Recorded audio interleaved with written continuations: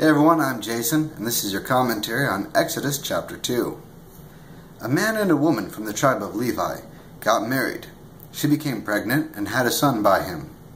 She saw that her baby was a fine child, so she hid him for 3 months. After that, she couldn't hide him any longer, so she got a basket that was made out of the stems of tall grass. She coated it with tar. Then she placed the child in it. She placed the basket in the tall grass that grew along the bank of the Nile River. The child's sister wasn't very far away. She wanted to see what would happen to him. Pharaoh's daughter went down to the Nile River to take a bath.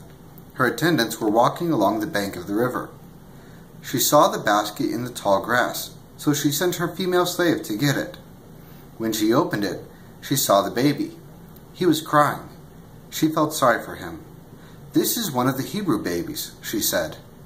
Then his sister spoke to Pharaoh's daughter. She asked, "Do you want me to go and get one of the Hebrew women? She could nurse the baby for you."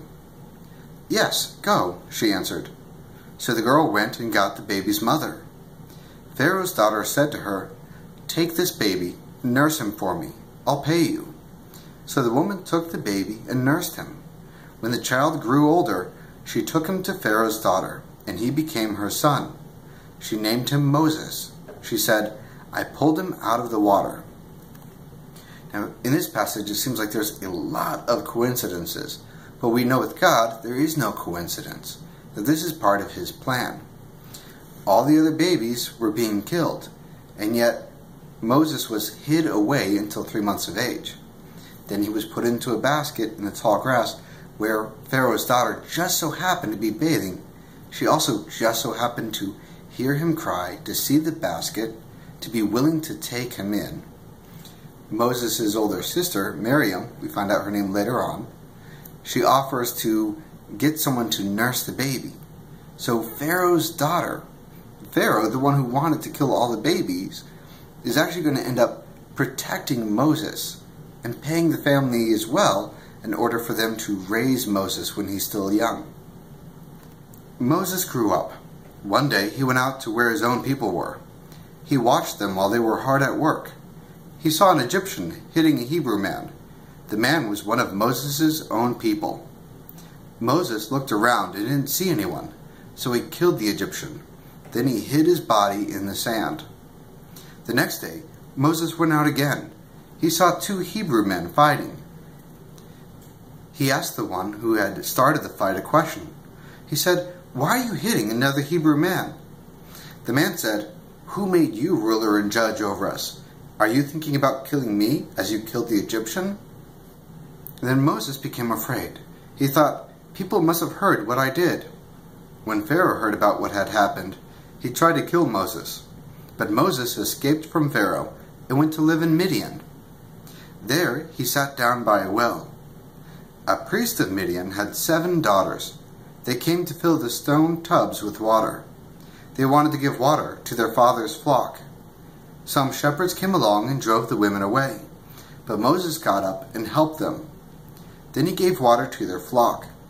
The young women returned to their father Reuel, who also goes by the name of Jethro later. He asked them, "Why have you returned so early today?" They answered, "An Egyptian saved us from the shepherds. He even got water for us and gave it to the flock." "Where is he?" he asked his daughters. "Why did you leave him? Invite him to have something to eat." Moses agreed to stay with the man, and the man gave his daughter Zipporah to Moses to be his wife. Zipporah had a son by him. Moses named him Gershom. Moses said, "I'm an outsider in a strange land." After a long time, the king of Egypt died. The people of Israel groaned because they were slaves. They also cried out to God. Their cry for help went up to him. God heard their groans. He remembered His covenant with Abraham, Isaac, and Jacob. So God looked on the Israelites with favor. He was concerned about them. Now, when Moses first fled into Midian, he was already 40 years old. Now, he tried to be a leader to the people by killing the Egyptian, by trying to reunite the Hebrews, and it backfired. Even though God will call him to be a great leader, it wasn't the right time. Moses still had to go into the wilderness on his own, find out who he was and who God had called him to be. Not only was God still preparing Moses, God was also still preparing the Israelites because of the promise back in Genesis 15, where they would have to be in slavery for 400 years. At this point, it's 40 years shy. Moses isn't going to return to Egypt until he's 80 years old. Well, that's it for commentary on Exodus chapter 2. Thank you so much for joining me, and I will see you guys next time.